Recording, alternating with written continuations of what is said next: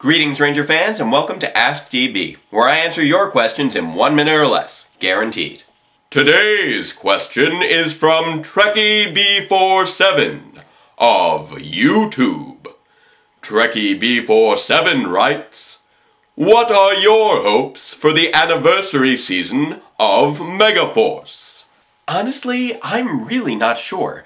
As I stated in the first ever episode of Power Reviews, I almost never watch a Sentai series before seeing its Power Rangers counterpart, and Goseiger was no exception.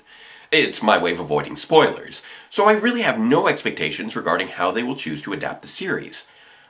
But much of the early buzz I've heard does have me excited. The return to Angel Grove, the supposedly original storylines, and the many rumored cameos all have a chance to pay off in a really big way.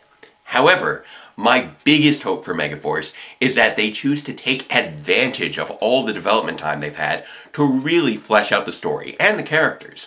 I don't want to see the Rangers talking down to children, or behaving like children themselves, and there is no longer any excuse for sloppy arc structure when they've already had so much time to work with the footage. So this is really their best chance ever to shine and show what they're capable of. And if the Red Ranger is a robot again, so help me!